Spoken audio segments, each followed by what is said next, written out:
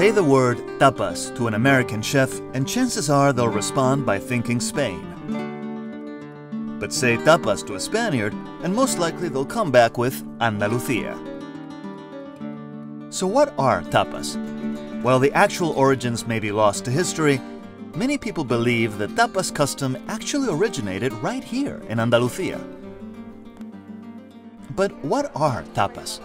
And how did this tradition of tapeando begin? Going from bar to bar, catching up with friends, having a little bite of something delicious and a glass of chilled fino sherry, or nowadays more often beer, to wash it down.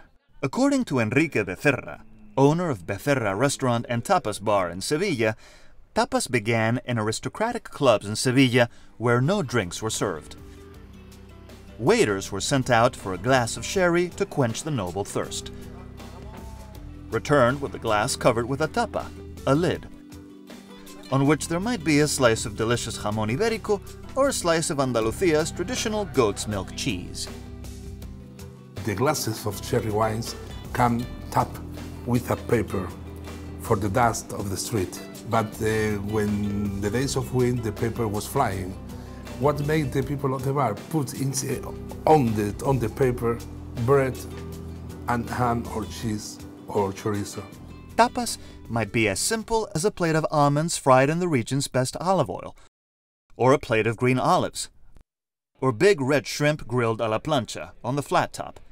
And any kind of fried fish is always welcome. Or the Spanish classic tortilla, a thick omelet packed with potatoes and onions, cooked in olive oil. Tapas are often self-contained dishes, and the way they are served will influence the recipe. Are they appetizers? Snacks? Finger food? Canapés? Tapas are all of those and more, a model of the easygoing Andalusian way of life, and an example of the region's incredibly mixed background, and a great way to experience a lot of different flavors in one sitting, or standing, as they often do. The quintessential tapa, one that's offered just about everywhere, from the most down-home taverns to upscale bars in the sleek hotel lobbies, is simply called tortilla, not to be confused with Mexican tortillas. It is a sort of flat omelet made with potatoes and onions richly fried in olive oil. Maria Garcia Morillo makes her tortilla in the classic way, starting with plenty of olive oil. In this case, she uses Castillo de Canena's own picual.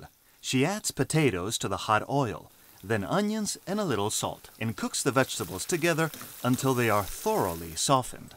3 eggs are beaten together, and then the potatoes and onions, drained of their oil, are added to the egg mixture. Now a little fresh oil is added to the pan, then the eggs, and finally the moment of truth.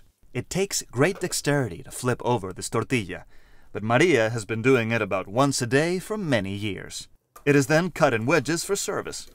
Indeed, some authorities claim it as the true height of Spanish and Andalusian gastronomy. Tapas can also be avant-garde and modern. At his restaurant A Poniente in Puerto de Santa Maria, Chef Ángel León elevates the humble sardine, a worker's lunch staple.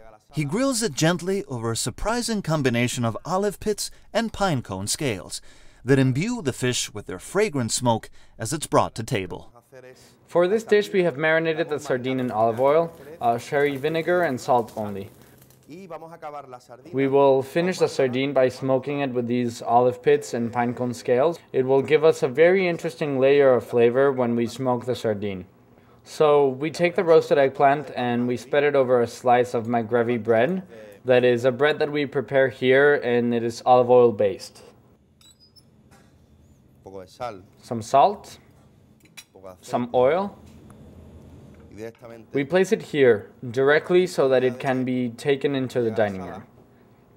The idea is not to smoke the product that much. The fishing industry tends to prepare their products with a very heavy flavor of smoke, and we are all very used to this, but the idea here is to have a very subtle flavor that seeps into the fat of the sardines and therefore have a pleasant flavor that lingers in your mouth. At Restaurante Santo, in the heart of historic Sevilla, Chef Baltasar Díaz offers a tapa that is made from foie gras, smoked eel, and caramelized eggs, served with a cream cheese spread. elegant, simple, and delicious. Chef Dani Garcia at Calima in Marbella serves a tapa that epitomizes the very function of tapas, and that it always sparks conversation. A playful and flavorful twist on caviar. Of the form of the caviar is here. There is a very special truffle caviar. It's a black truffle caviar, and we put here.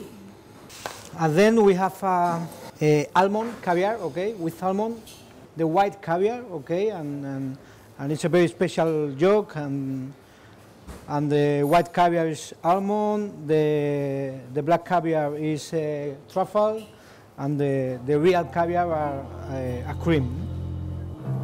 And this is the Calima Rio Frio caviar. Most people assume that tapas are small portion dishes, and in most cases that is true. We serve tapas just at the bar. But sometimes they are served as platters to be shared at the table, like at La Azotea in Sevilla. Because we got a really small kitchen, at the tables we serve half plates or big plates. What we want, what we explain to the people in the seat, they have to share. I mean, they don't have to share, but we suggest to share because it's more fun. And you know, that thing they share, let me try this, so we put the plate at the middle always. Shared platters are not only a style of eating, but also a way of socializing.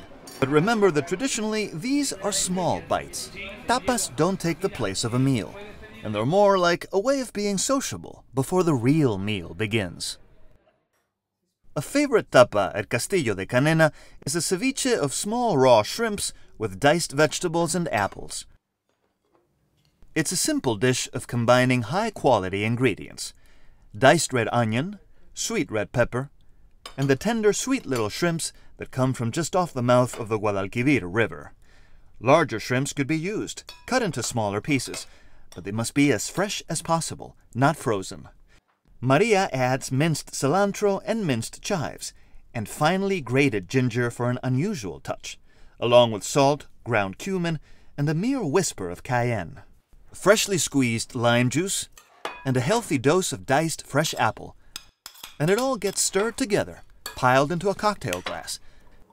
And finally, a good dose of Castillo de Canena's Arbequina olive oil. At Malaga's Michelin-starred Café de Paris, José Carlos García prepares a hard-shell clam called concha fina, which, the chef says, is very commonly served as a tapa in bars all over Malaga. It's prepared very simply, in order to preserve and savor the fresh flavor of raw clams. So the first thing we do in order to open the clam is scare it. We scare the clam by giving it a couple of gentle knocks on each side of the shell, so the muscle contracts. And then we cut it in half. We have 2 even sides. This is the first step. So let's knock it and quickly cut it in half.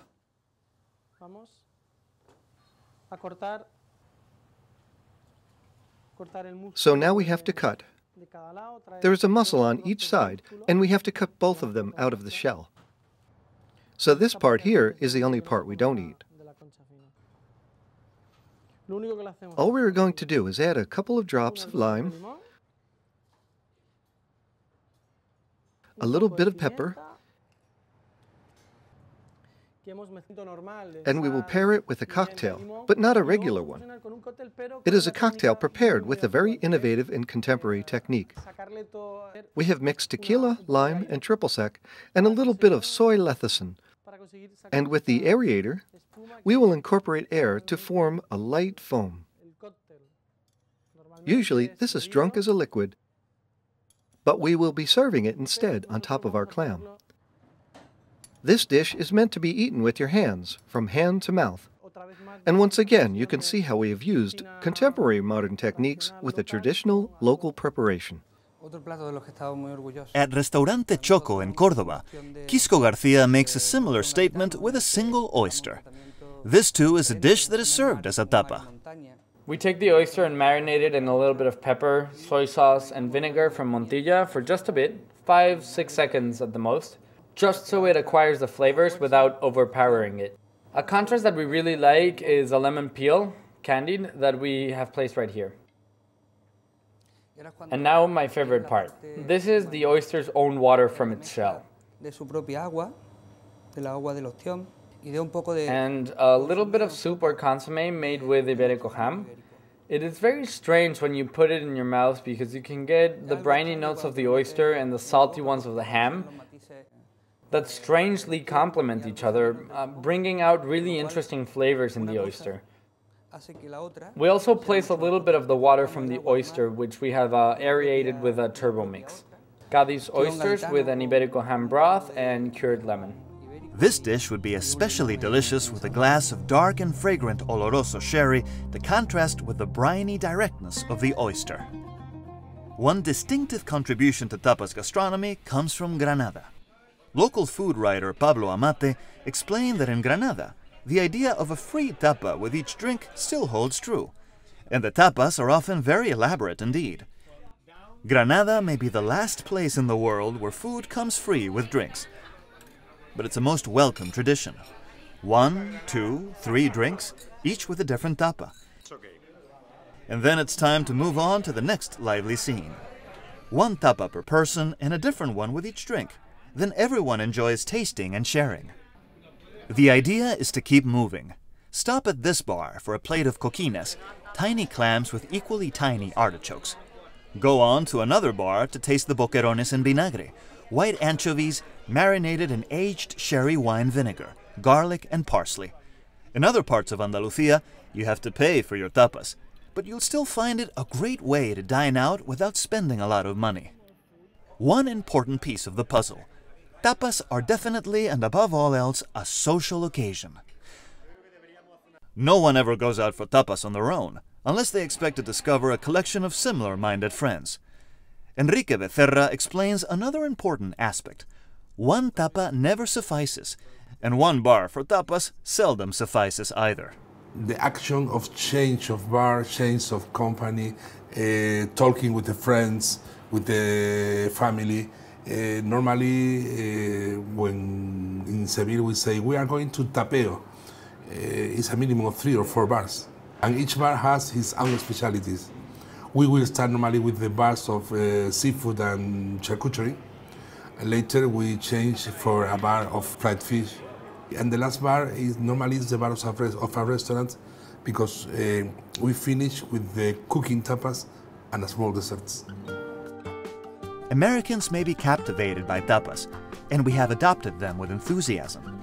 Many American restaurants have discovered that putting 4 or 5 tapas on a menu, maybe even featuring them as a mini tasting menu, is a great way to satisfy loyal customers.